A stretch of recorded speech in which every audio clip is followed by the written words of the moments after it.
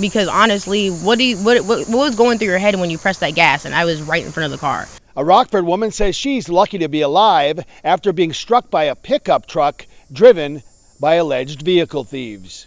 I honestly thought I was going to die too. Zoey Albasri was at her parents' 20th Street home on August 11th, celebrating family birthdays. Not long into the party, they noticed something strange in a nearby parking lot that neighbors have permission to use. Two men were hooking tow straps to her father's van. And they kept claiming they weren't stealing the car. They had someone pay them to tow the car to an auto shop. But nobody in Zoey's family called for a wrecker, so she called police. While waiting for officers, Zoey said she asked the men for proof that they had permission to take the van. That's when she said things went horribly wrong. He looked at me straight in my face and said, "I'm going to sit here and wait for the police," and pressed his gas and hit me. He hit me and I flipped in the air twice and hit the ground.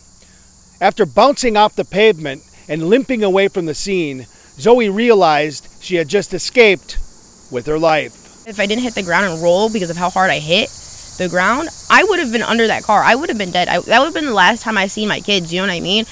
Zoey's brother, Madi, said he still can't get the image or the sound of his sister being struck by a vehicle out of his mind. If you would have seen it, she flipped over in the air, right?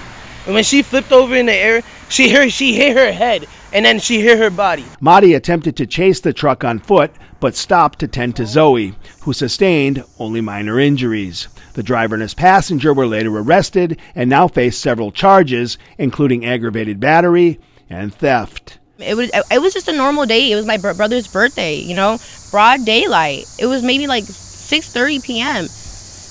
So yeah, like it felt like my life flashed before my eyes. Reporting in Rockford for your home team, I'm Jim Haggerty. It's